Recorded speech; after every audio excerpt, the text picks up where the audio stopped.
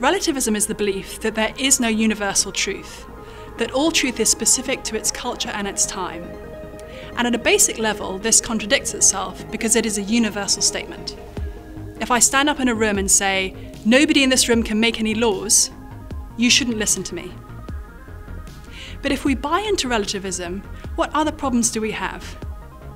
Well, first, we can make no universal moral statements like men and women are equally valuable.